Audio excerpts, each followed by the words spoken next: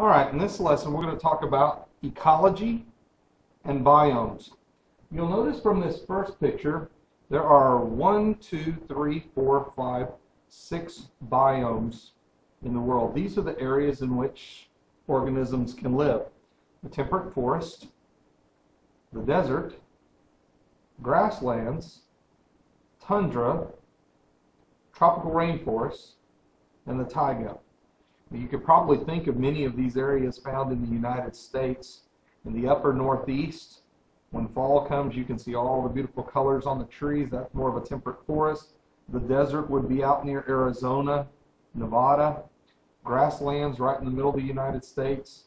We don't have a lot of tundra, but it'd be getting close to the outermost parts of Alaska, getting near the poles. The rainforests, we don't have really as much of that, but we have some areas that get a whole lot. Maybe Florida would be the closest area to our tropical rainforest that we would have in the United States. And then the taiga would be more like Colorado. These are the biomes found in the world. You may want to take a second and pause and write all of them down and basic areas where they can be found.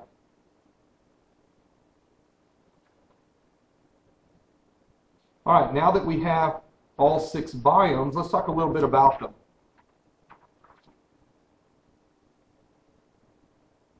What do they refer to? Well, first, the world has a biosphere. And here's a few definitions you may need to know. The biosphere is the area in which life can take place on our planet. A biome is the area where certain abiotic and biotic factors can live. For example, make sure you know these terms. Biotic means living, abiotic, not living. And so the biomes, we already saw them from the temperate forest to the taiga, but the biomes are going to be within the biosphere. And then within a biome you can have a community, groups of living things in an area and how they're related to one another. So you can tell from this picture here, this would look very similar to a place in Florida, maybe somewhere where I'd like to go fishing a little bit. You have water and you have the grasses that come up to the water, so you have all kinds of amphibians. You would have fish, you would have animals that would come up to the water to drink. That community and how they survive in that area and are very important. And we're always interested in making sure that we protect these areas so the animals can actually live. Now, when we start talking about biomes and how animals relate to one another, this is called ecology, the study of the relationship among living things. More specifically, we talk about the symbiosis, which is the relationship between 2 living things. And you'll notice there's 3 kinds of symbiosis. Make sure you get all 3 definitions and know that this is a very popular question on the tax test, and it is easily confused.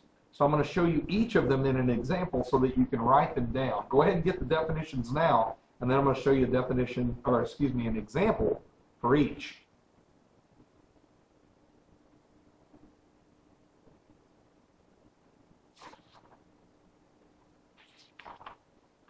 The first type of symbiosis is called mutualism. Mutualism is where both individuals are helped. Here's an example. Sharks are cleaned by little fish known as a remora. The shark never eats them since they clean off bacteria from the shark. Since both species are helped, this is called mutualism. So the shark and this other fish live together, and they're both helped in the relationship that they have. Mutually, they are benefited. So that's an easy way to remember mutualism. There are lots of examples of mutualism in the world. This is just one example to help you. So make sure you write this example down so you know the difference. Now, mutualism was the first type of symbiosis. The second one was called commensalism. In commensalism, one is helped and there is no effect on the other. Here's an example. Orchids, a type of flower, live high in treetops in the branches of very large trees. They don't harm the tree, but they are helped by being raised up into the sunshine and receiving water. So the orchid itself lives real high in the trees. The trees hold it up where it can get sunlight and water when it rains, but it doesn't hurt the tree at all by having the orchid there. This is called commensalism. One is benefited, and there's no effect to the other one. The third example of symbiosis is parasitism. And this is a classic example of a parasite. In a parasite, one thing lives off another. Parasites harm or kill the host. A good example is a tapeworm. It intercepts all of the host's food, causing the host to eventually starve to death.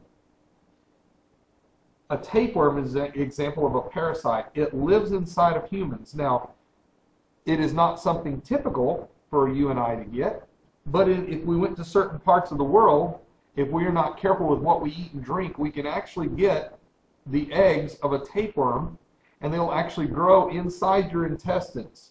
And what it actually does is, as you eat food, it steals the nutrients of the food from you, and so you would slowly starve to death while these grow inside of you.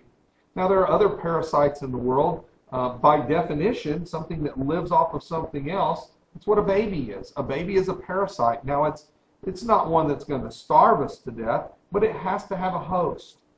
Okay? So one is benefited and it harms the other. That's why a mom has to be careful with what she eats, because the baby actually steals nutrients from her. Steals calcium to produce the bones that the baby needs, so moms are given extra calcium.